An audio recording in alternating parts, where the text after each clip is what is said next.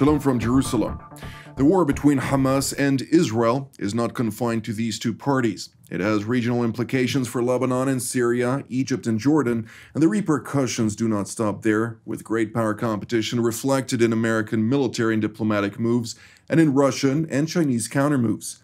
What is the geostrategic dimension of the war which erupted on October 7th? How is it helping shape the war? And is the war going to have a significant impact on it? To help us analyze all these matters, we're joined from Germany by retired General Klaus Naumann, who is the former Bundeswehr Chief of General Staff and Chairman of NATO's Military Committee. Thank you for joining us, General. Pleasure to be here. It's a pleasure having you indeed. Also joining us is retired Brigadier General Mark Kimmitt, who is the former Assistant Secretary of State for Political and Military Affairs in the United States. Thank you for joining us as well, General. Thank you.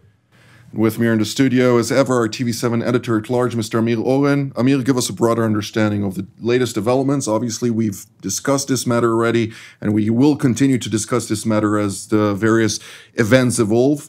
Nevertheless, at this moment in time, what should we focus on? So obviously, as we are speaking now, the central event of the day is President Biden's visit to Israel especially, but also to the region in general, convening a conference with Jordanian, Egyptians, and Palestinians. We have, of course, to see whatever comes out of it, how it will impact the Israeli preparations for a ground offensive into Gaza if Hamas does not give up and relocate its leadership, which now looks a remote possibility, but sometimes diplomacy has its way. And there are, of course, universal lessons here to be learned, which the two generals can elaborate on, regarding intelligence, the relationship between intelligence, policy, command and control. How do you recover from a surprise attack when you lose your equilibrium? These are professional lessons, but they can also have an impact on the decisions of your adversaries. If they believe that you are weak or that you have weak points which can be exploited, and perhaps the whole concept of deterrence has to be reevaluated, because if your enemy does not act and you believe that he was deterred, but it turned out that he had something else in mind, perhaps you should change the entire doctrine of deterrence. Indeed, and of course, leadership also comes in play in this matter. Following up on statements made, something that there is some question being deliberated in multiple holes about whether or not the resolve is truly there. But I'd like to start with you, General Naumann. When we're looking at the broader picture, can correlations be drawn out from the current conflict here in Israel to the conflict in Russia, for instance, and even more holistically to the strategic great power competition since 2021? We've been already talking about this. The fact of the matter is China and the United States are competing on multiple levels, with support actors being Russia on the one hand, vis-a-vis China, of course, and Europe vis-a-vis the United States. To what degree are we seeing this all evolve within that context? Well, the drama in Israel and in Gaza has a severe impact on the situation in Ukraine, since the people in Ukraine are full of fear that international attention will shift away from the war against Russia to the Middle East, and they all know that the main supporter and the real source of resistance for the Ukrainians is the support by the United States of America. That's definitely one consequence which makes Putin smile when he is sitting at the conference in Beijing right now.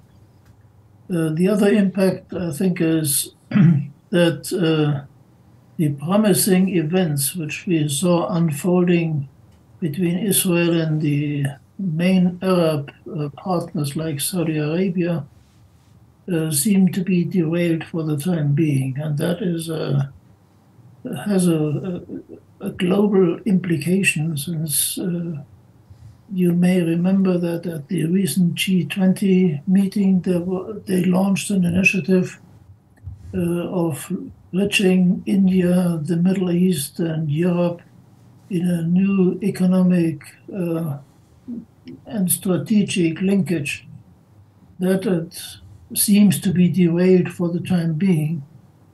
And then, of course, we have the direct implications in the situation in the Middle East, the competition between the Arab states led by Saudi Arabia and Iran. And Iran, who is undoubtedly, at least, let's say, a mastermind behind these events in Gaza, seems now to be in a situation which may give them more possibilities than they had before. This would be, from my perspective, 4 points which answer perhaps your question of the global implications. Indeed. General Kimmitt, your take on this? Well, first of all, I think General Naumann's entirely correct. It was very interesting. A year ago, everybody was saying, let's see how China tries to take advantage of the situation in Ukraine. And part of the effort being exercised by the United States at that time was to try to demonstrate that there is peril to China if they try to take advantage of the situation in Ukraine by the movements towards Taiwan. Oddly enough, China hasn't taken advantage of the situation, but it certainly seems as if Iran has tried to take advantage of the situation. I think all of us understand that Hamas would not have done this on their own, would not have carried this operation out with its own capabilities, and would not have done this without the strategic direction of Iran. So I think one of the reasons that Joe Biden is sending so many assets into this region is to send a very clear message to Iran that their opportunistic opportunity here to try to take advantage of the American situation in Ukraine, I think he's trying to say, as he did the other night, no, don't try it. Remarkably, though, now that the United States is embroiled both in Ukraine and potentially here in Gaza, one has to answer, now what will the Chinese do? Indeed, it's a good question. Indeed, of course, it was to be expected, as General Naumann noted, the interconnector from India through the Middle East to Europe would have had severe implications to the Belt and Road Initiative that the Chinese are so eager to advance throughout these various continents. Ultimately, if we look also at the various actors in play, China is heavily invested in the Islamic Republic of Iran, $400 billion for a duration of 25 years, something that it wants to also see a return on. So obviously, to see the situation destabilize needs to have clear objectives, clear strategic objectives for that matter, and then Israel, of course, being within this context, a clear I don't want to use as a proxy to the United States necessarily, but it's a clear ally which relies on U.S. support and advances U.S. interests throughout this region. Well, Jonathan, I have it on a good source, namely yourself, that ever since this conflict started, viewership of this program and others has multiplied a lot. Nevertheless, I'm willing to confess, even though it's not only a select quality audience, but a wide one, that we are in the business of speculation. We don't really know the facts regarding the decision by the Hamas leadership to do it now. The fact that they probably planned it for a long time and waited for the right opportunity is obvious. But why now? Why all of a sudden on October the 7th? And perhaps if we go into cause and effect, what we talked about a minute ago regarding, for instance, the Israeli-Saudi normalization, with Prime Minister Netanyahu boasting in the United Nations that the Palestinians will not have a veto over the process. Perhaps that was an impetus for Hamas to show that, yes, they do have at least an effort to have a veto by force. Now, Netanyahu meant the Palestinian Authority, the relative moderates. He didn't mean the extremists. But nevertheless, it may be, and we will probably find out sometimes later, historians will, if not intelligence analysts, whether Iran pushed Hamas to do it right now in order to derail, as General Naumann said, the Israeli-Saudi track. General Naumann, 2 months ago, we met in Helsinki, Finland, for a panel of our Jerusalem studio program, which you're a regular panelist on. And you noted in the presence of 3 foreign ministers from the Netherlands, from Poland, and from Croatia, that from an experience of dealing with one crisis, every country will now have to deal with 2, 3, 4 crises, and will have to be challenged on multiple fronts. Sadly, your analysis was spot on, and we're seeing this now in the beginning, at least, evolving into multiple crises on the international stage. To what degree do you see this now within context of strategic power competition challenge Western governments to contend with?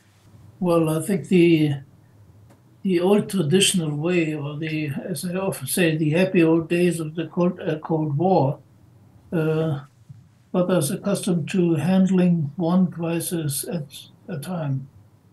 These times are gone forever. They will never return. Our governments have to be prepared for handling 2, 3 crises simultaneously, some interlinked and intertwined. And in all these crises, they have to take into account that there's the one iron rule in crisis management, and Mark Kimmitt knows it pretty well from his time in SHAPE. And that rule is time is of the essence. If you do not succeed in overcoming the initial necessity to react by gaining the initiative, you're lost. And that is something which our governments need to understand. And they need to understand as well that in future crises, reaction will no longer suffice to do the job. We have to be prepared to act preventively from time to time. And that means to act before the first shot has been fired. Indeed. Nevertheless, those have far-reaching implications on public opinion, which is also something that needs to be contended with, especially now when there are various rallies of support for Islamist terrorists, to my deep regret in Western societies that obviously have also certain pressure on certain governments when we're talking about the long run and political implications for those governments within democratic societies. General Kimmitt, I'd like to hear your position on this as well. Obviously, you and General Naumann know each other, also served with each other at some point. But when we look at the big picture, now we see the Biden administration basically delaying Israel's military invasion into Gaza, trying to receive assurances from the state of Israel not to attack Lebanon, Hezbollah, unless it is attacked first, even though we do see under war threshold attacks being repeatedly taken by the Hezbollah and Iranian proxies, including from Palestinian camps in Lebanon. How does that align with what is best from a military perspective? Well, first of all, I think you've got to go back into American history and realize that we have always been a little late to the game. We weren't ready for Pearl Harbor. We weren't ready for Korea. America's first battles are usually lost.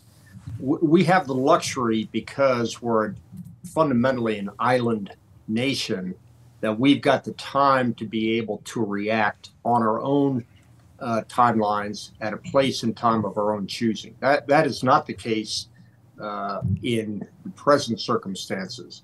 I think in this case, President Biden is using sort of the old American axiom of don't rush to failure, so that if in fact this does evolve outside the boundaries of Egypt and Israel and Gaza, that at least the preparation for that war outside of the immediate is taken into account. Everybody understands the situation, and if necessary, America would be ready to react. They talk about America being the sleeping giant.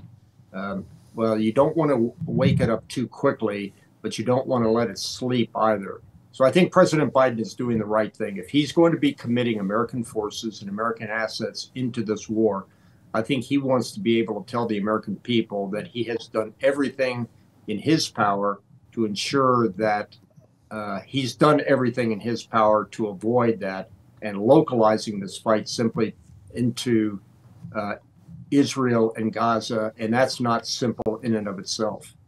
Indeed. Mr. Oren? I wonder how you two generals can talk about the tension between professional military doctrine and the political dimension of strategy, because we all remember that right after the Yom Kippur War, General Depew at TRADOC and his associates wrote FM 100, wasn't that the field manual, and win the first battle, in order to prevent what you, Mark, just said regarding losing the first battles.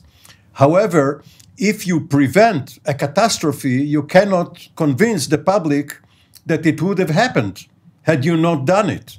And if you can't convince the public, you don't have support for what you have done and what you are going to do. How do you balance these two constraints, General Naumann? That is one of the famous $1,000 questions in real political life. I think one instrument is, first of all, to note that strategy is, as it was yesterday, is today even more the capability to use all instruments of policy in a coordinated and well-orchestrated way. Our Western governments are occasionally a little weak on that. And secondly, whatever you do, you need to take your people behind your action. You need to inform them as early as possible. And that is occasionally a contradiction to the military principle to surprise an opponent if possible. But without public support, you cannot cope with the power of the pictures, which are one of the characteristics of today's warfare.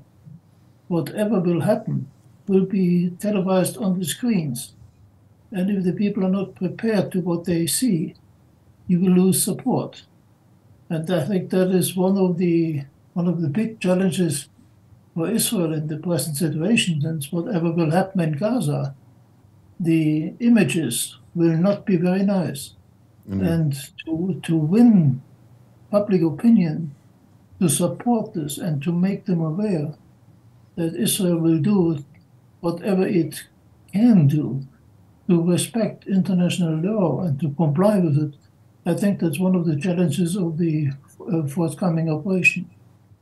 Also, not to forget that there is a very big campaign of disinformation being promoted not only by Qatar through its mouthpiece Al Jazeera, but also other bad actors throughout this region, which are poised on making Israel look bad in the eyes of the international community, with one of the goals, of course, limiting its capacity to eliminate Iran's personal interests for regional hegemony and so on and so forth. But I'd like also to hear, General Kimmitt, your take on this.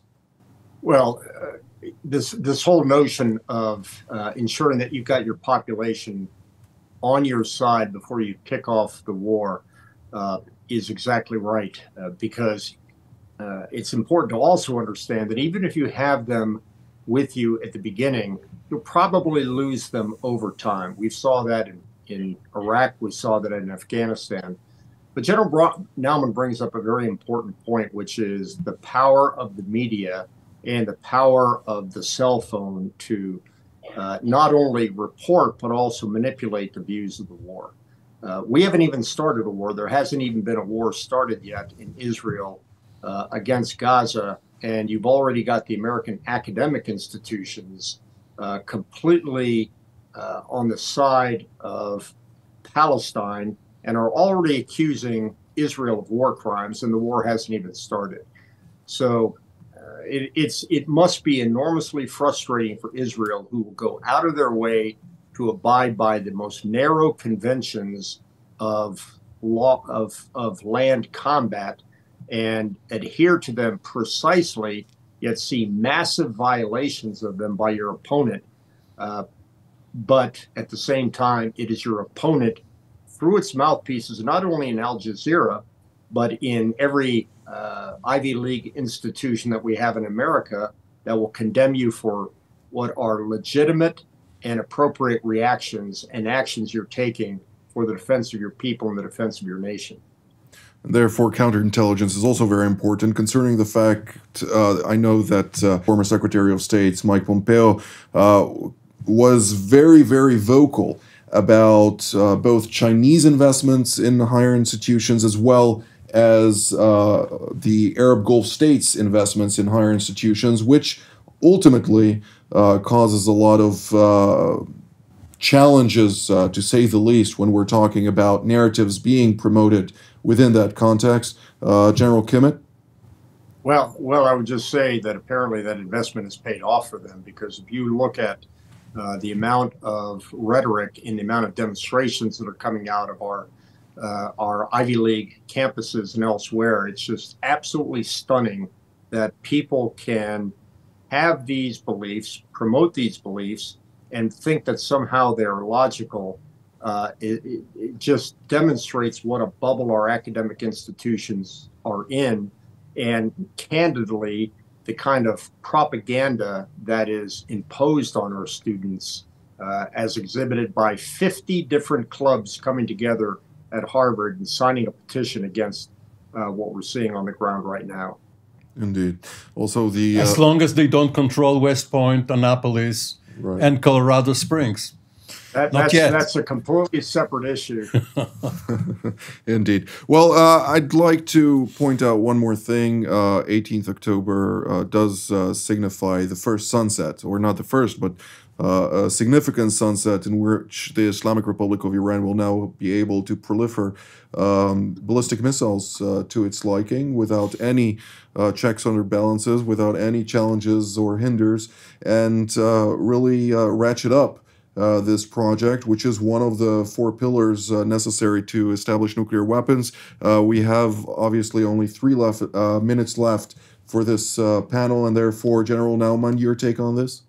Yeah, well, we see a proliferation of ballistic missiles. We see an incredible threat to Israel's security, particularly from the north, where I think, as far as I know, 150,000 missiles are more or less pointed at Israel, more than one would need to saturate every air defense system. And as long as this proliferation of missiles goes on, we will have no security. And that's also true for a country like Germany. Let's take the example of this negotiations between Iran and a couple of Western countries who neglected simply the Iran threat by missiles. They focused on nuclear capabilities. The missiles were not part of the discussions, but the missiles are there, and they can threaten European countries right now. For that reason, I think we have to find ways to cope with an ever-growing missile threat. It is a danger for all of our societies. Indeed, this was, of course, part of the Joint Comprehensive Plan of Action, the 2015 Nuclear Agreement, so-called, in which the Obama administration, alongside its proclaimed ambitions to lead the world from behind, has also decided that it separates every issue to try and deal with one portion of the Iranian issue rather than dealing with it comprehensively. Today we're obviously dealing with the ramifications of the unwillingness to deal with that. General Kimmitt, your take on that? Well, I think the most important thing for defense manufacturers is it has become apparent that AI will significantly help in the detection and the targeting of swarm attacks, as we saw come from Hamas, where you use multiple dozens, if not hundreds of missiles at the same time. The problem that still needs to be solved is even if you can detect it, even if you can target it, we still don't have a cheap, rapidly producible, rapidly reinforceable capability to shoot them all down. The anti-missile, the cheap anti-missile has yet been developed. And as long as we have cheap to produce missiles and rockets that will be proliferated, that technology which will be proliferated by Iran, there needs to be some sort of way to shoot these down when they come in swarms. And that's the tactic we'll see from this point on. Mr. Oren? General Naumann said that we are not going back to the happy, quote-unquote, days of the Cold War, but except for one notion, containment. What we are trying to do right now in the Middle East is contain the conflict to Israel versus Hamas only. Indeed. Well, this is all the time that we have for today. I'd like to thank General Naumann, General Kimmitt, and Mr. Oren for being part of today's panel. And I'd like to thank all of you at home as well. Until next time, shalom.